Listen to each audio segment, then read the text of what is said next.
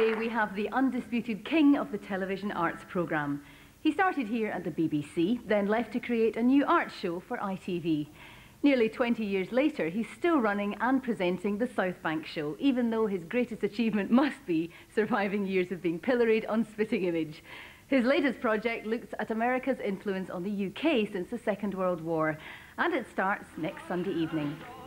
And inside the Spotted Cow, which was run by William Ismay, father of my best friend, William Ismay was the first jukebox in Wigton. We went in late at night. The first night it came, we played it as loudly as we possibly could. And we were looking, of course, for Elvis Presley, not fiddling on the radio for hours to find him, but he was here to play all the time. He was the detonator that plunged us into American youth, American music, American genes, American rebelliousness. Rather shamefully, he was a white boy singing black music, and we could identify with that. And he had the voice of the sorcerer, a voice that many of us have rather sadly tried to imitate ever since. Presley took us straight into the heart of America. Please welcome Melvin Bragg.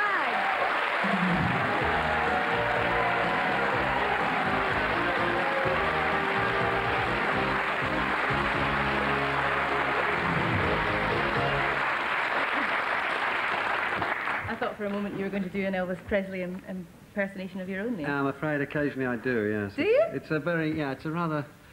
It is a bit of a sad fact about my generation. And Peter Cook used to do it all the time. And there's a certain stage at Christmas parties after midnight when you think you're among friends and everybody can really sing Heartbreak Hotel. Is that the only impersonation you do? No, but I'm not doing any impersonation. Why did I know you were going to say that? I'm having a bit of a job impersonating myself at the moment. Tell me a bit more about Bragg in America. What else did you get up to? Well, the idea was just to look at what's happened in the British view of America since the Second World War through my own eyes, autobiographically. I mean, the idea is that, in fact, we've been invaded by America. I mean, I'm not anti-American. We'll keep seeing Americans. We trade with Americans. We're the biggest investor in America. We like things American. But there's a big takeover bit going on. I mean, in the Second World War, they described in their news bulletins that Britain had become an aircraft carrier for American planes, and that's how they saw it. And that's fine. And then the movies and the music and the fashions and the food and the McDonald's and the styles and the way of talking things, we have actually, a lot of us have enjoyed a lot of it, enjoyed being colonized by America, and they've colonized the imagination of a lot of young people, and people enjoyed it up to a point. But now I think, particularly with what's happened in the last 10 years in this country and in America, I think it's time to say, look, fair enough, fine, America's wonderful about living in the present, and we've taken that, and we've actually learned a lot from that.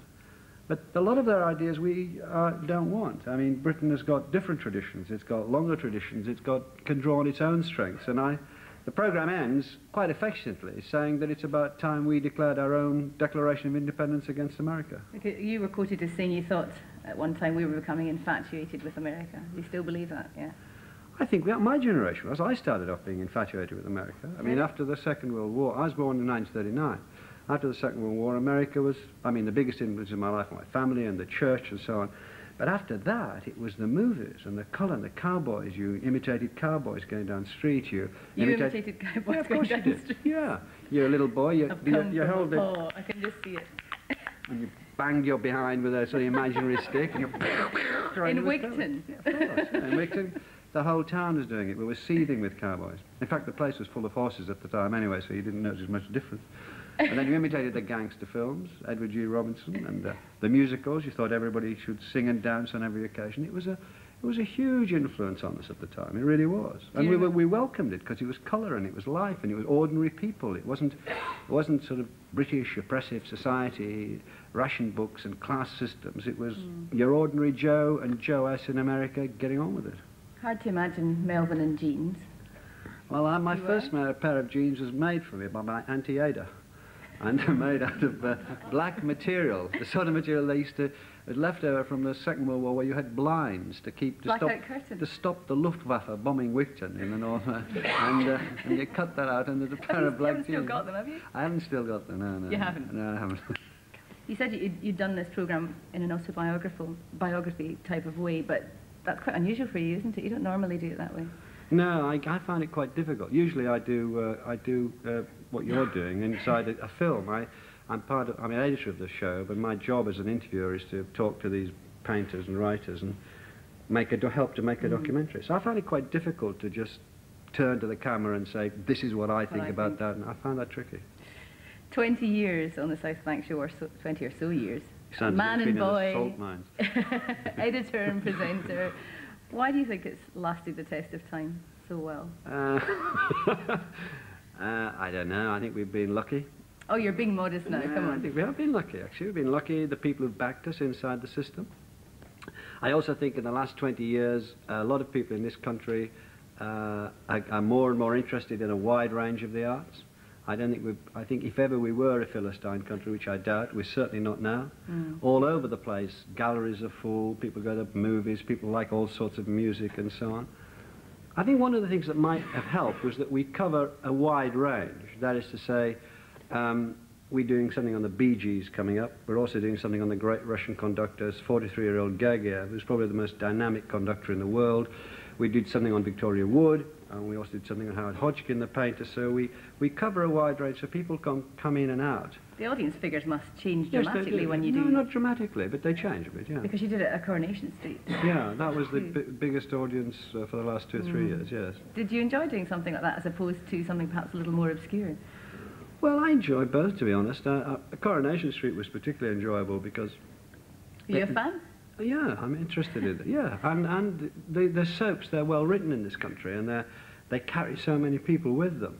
And you got that good drama, well acted, and millions of people are watching and involved in it. Something serious is going on. It's also very enjoyable. So to find out how it's made, who makes it, what they're trying to do, I think that's part of our culture, just as much a part as a great painter, a contemporary painter like David Hockney and so on.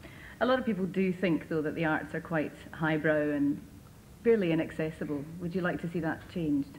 I honestly think it is changing, Carol. I really think it's changing very, very quickly. Especially when people get a chance. I think people resented certain arts, as I did when I was a kid. It was curious. I'd be listening to the radio. I went to piano lessons, and I'd be playing, like you do at piano lessons, classical music, because that's what... And I'd hear it on the radio, and I'd turn it off, because it wasn't for me. I wanted to listen to popular, but I didn't really... In the choirs in church in the town, I was singing Handel and so on. When he came on the radio, you thought it wasn't for you.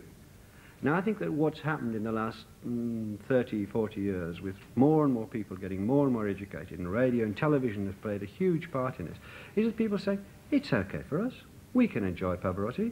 We can go to galleries. We can listen to this stuff. I think people have become much more open to it, and they were always capable of understanding it. It's not particularly difficult.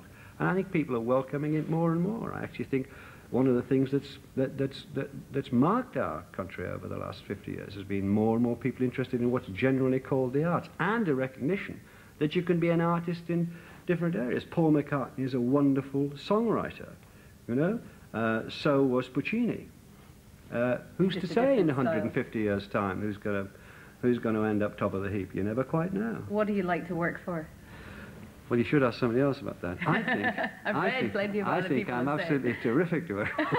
Now then, you tell me what everybody else says. Well, there was a producer was quoted as saying he'd known you 10 years or so, but still didn't felt he really knew you particularly well, that you were a hard man to get to know, that you could be quite tempestuous. Would you agree with that? Yeah, both those things. I don't think... I think I'm hard to get to know. That's difficult to say, but I've got a few friends, and they'll do. I don't trust people who say I've got hundreds of friends. How can you have hundreds of friends? I mean, you just have a few friends. And I like working relationships with people. I think they're very open and easy. But, you know, you can't be a friend with everybody. There isn't time. And then you don't want to be emotionally involved with everybody. So that's, I suppose, a bit true. I mean, if you're lucky enough, as we are, to work in a job you like, and my parents' generation didn't have that privilege. I mean, they made the best of jobs they worked in, but none of them had a job they wanted to do. If you're lucky to have a job you like, which I have and you have, I mean, the people you work with are just a pleasure to work with. You're working with interesting people, people are turning off, saying in their droves what a self-satisfied smug chap he is, but it's got to be said, because people pretend that our job is hard. It's hard in certain ways, but we have the great privilege of doing what we want to do and working with people we like. Therefore, working is a pleasure in itself. But you've got to keep your distances in work. In the end, somebody's got to make a decision. Somebody's got to take the responsibility. In my outfit, it's me. So you've got to take a step back. You can't do anything else. It was rumoured a few years ago, had Neil Kinnock come into power, that there was a job for you as Minister of the Arts. Would you have taken it, had it been offered? Well, you never know what you'll do when things are offered to you. You have to wait and see. Politics is not for you, though, you don't think? Well, I wouldn't stand for Parliament because there are too many people who are better qualified and they've devoted their lives to it, and that's let them get on with it. There are jobs that are outside Parliament that are quite interesting, and if one's offered, you wait to see. Maybe yes, maybe no. Genuinely, you don't know until you're offered it. It must also amuse you that the interest that gathers in you personally, though, your impressions that people do of you, your nasal-sounding voice, does that make you laugh, or do you just brush it aside and think, keep going? Well, I thought the spitting image thing was terrific. It's a sincere form of flattery, surely. Well, spitting image used to go on the air just before we came on the air. And in the early days, they often sounded off by having my puppet there. And then they would do quite a good imitation. They would say, and now, the South Bank Show. Please do not forget to turn off your sets. Right. Well, we'll look forward to seeing Bragg in America this coming Sunday. Ladies and gentlemen, Melvin Bragg.